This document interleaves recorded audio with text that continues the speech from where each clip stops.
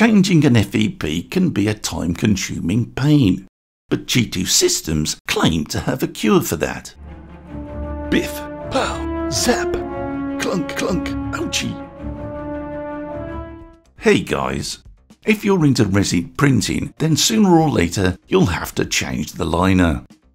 Now, over the years I've had a lot of requests to show people how I do this, but I've always resisted as I think it's a topic well covered elsewhere.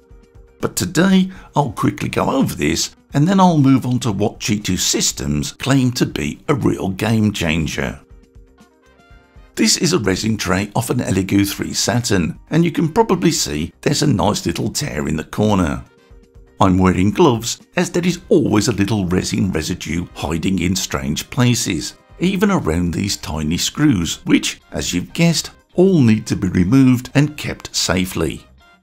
There you go, you can see traces of resin there.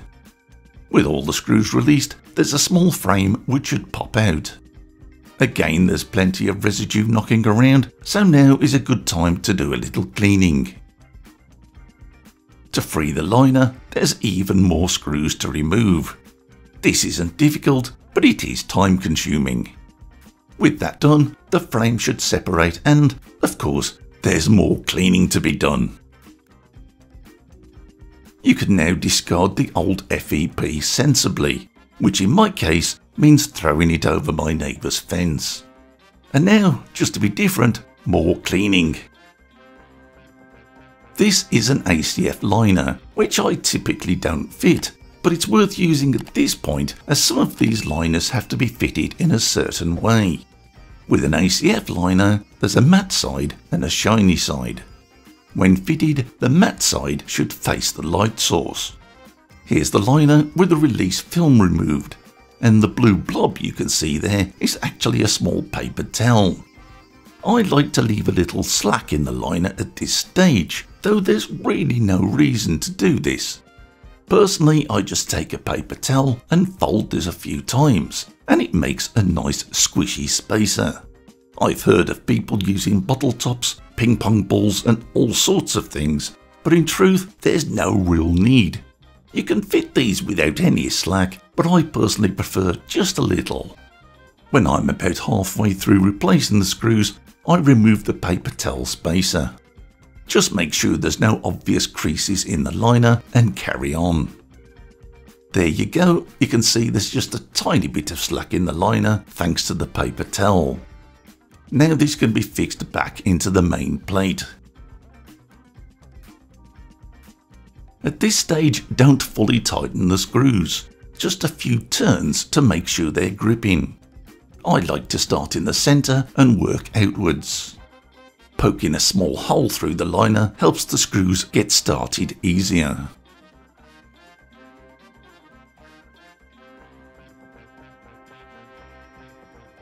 Once all the screws are in place, it's time to tighten them. Again, I like to begin in the centre and alternate from side to side, moving outwards. With everything fully tightened, take a sharp blade, or in my case, an allegedly sharp blade, and trim away the excess. And there you go, job done. If you have any spare parts left over, you've done it wrong, and if you have any missing screws, get on your hands and knees and find them. Otherwise, you should have a nice taut finish. You might get a few little bits of plastic that just need brushing away, but that's it. It's certainly not a difficult job, but with all those screws, it is a time-consuming one. All in all, this probably took me about half an hour, and even with a lot of experience, all those screws mean that it's never going to be a quick job. But Chitu Systems have come up with a much quicker way. This is the strangely named Hoopat X3, which is a perfect match for my Elegoo Saturn 3. Inside the box, we can find some release liners, some instructions that I'll ignore because I'm stupid, and a very sexy looking build plate. There's something very appealing about its appearance to me. It's sturdy metal construction, and in my mind, it has a sci-fi feel to it. I guess I've watched too much Star Trek over the years. There's no screws, just metal clips. and these are released by a lever on each side. Being spring-loaded, they are a little stiff.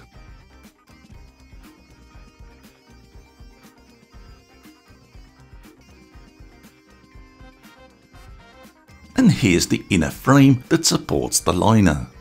On one side we can see the legs that position the tray on the printer, and on the other are rows of pegs or teeth which replace the need for all those nasty screws. Now again, this is an ACF liner, though Chitu Systems offer PFA liners as an alternative. So with the release film removed, it's just a matter of aligning the holes with the pegs. I'm just taking my time to push each one home.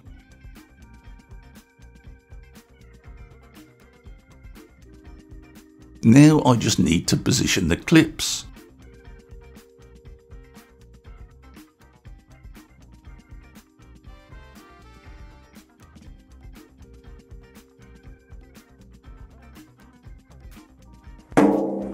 Well, that was surprisingly easy and quick to do. And listen to this. That's a nice taut job. I had no real expectations when this arrived, but I have to say I'm really quite impressed with it. It's a great looking tray, but it's solidly built and it should easily last as long as the printer. It has a great pouring spout and it fits the Elegoo Saturn III perfectly. It even comes with a tray cover to keep your resin fresh. But above all, it really did make quick work of liner changing. It took me 2 or 3 minutes to do, as opposed to half an hour with a typical method. Even if we throw in a little cleaning time, which will no doubt be needed, that's still impressive. And I've no doubt that will be a big time-saving bonus for print farms. Currently, Chitu Systems only has 3 sizes available, the X3, X4 and X5, though these are compatible with a reasonable range of printers. This is a new product and only available on pre-order right now, but they are looking to extend their range. Cleverly, they've released a simple order-free questionnaire, which I've linked to in the description. If you like the look of this product, but there's not one available for your printer, then tag your model and post it. It certainly can't hurt.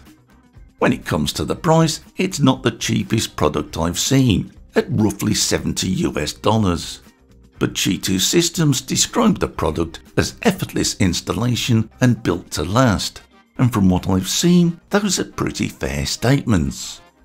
When it comes to ordering, the VAT is supplied without liner, so remember to select your choice of either PFA or ACF, which unfortunately will increase your shopping bill. However, if you use the link in the description, at the checkout you can enter the discount code VogMan and get 5% off your bill.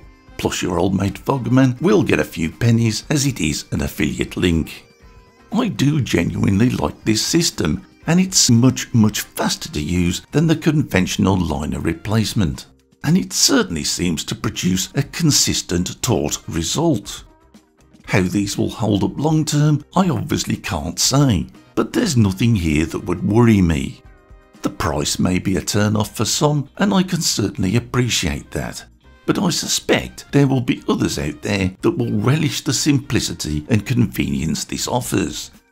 Personally, I like it so much that I'd like to see this system incorporated in all new resin printers, but obviously that's not something that I can influence. And that's it for this video, guys. I hope you've enjoyed it. Feel free to drop any questions or comments below the video. So take care, guys, and thanks for watching.